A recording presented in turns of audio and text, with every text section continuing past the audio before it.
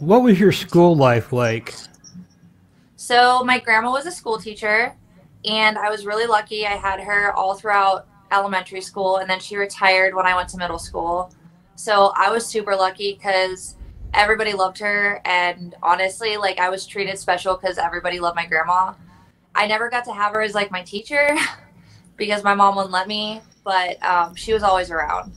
Okay, would you say that you were like a popular kid or just like just another person at the school or I had my phases. I was actually kind of an introvert, but I hung out with the cool kids most of middle school. I was like, I don't know. I was always a little weird. I did my own weird little thing. I rode horses and stuff, and nobody else in my friend group did. So that kind of put me out of the loop a little bit. I had, I guess you would call it like a pony club where like I had these four childhood best friends. We all had our horses, and they were my circle until I would say 18, 19. And then I started getting into the music scene and started branching off more towards like the Northeast Ohio music crowd.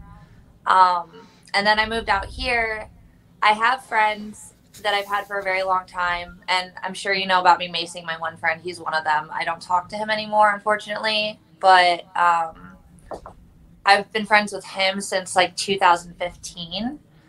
And then when I got into streaming, I kind of started to have like a friend group per se, I guess. And that's kind of how I started to get networked into like, I was with Chicken Andy for a little bit, and then now I'm with Incel.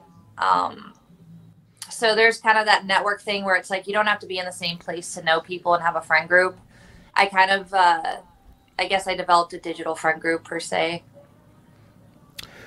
well, about what age were you when you first started when the internet became more important to you as far as socializing and Dude, I was like terrified of the internet. I actually have aliases for like almost all of my social media. I've never like I had a couple of like Facebooks that I deleted maybe like 7 years ago.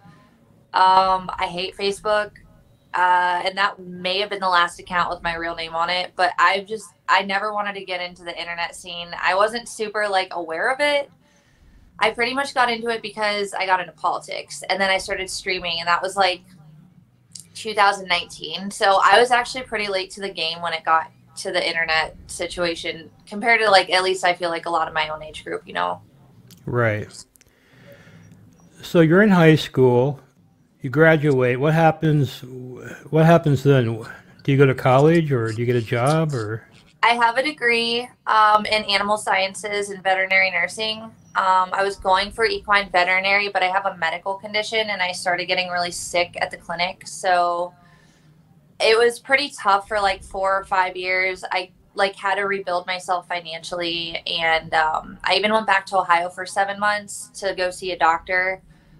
Um, so I got my degree. I came out here. I got my degree. I was going to go to school at Cal Poly Pomona, but like they're really specific about residents, and I wasn't considered a resident at the time. So I was like, I was in Orange County for about a year, and then I decided to come back to Arizona for school.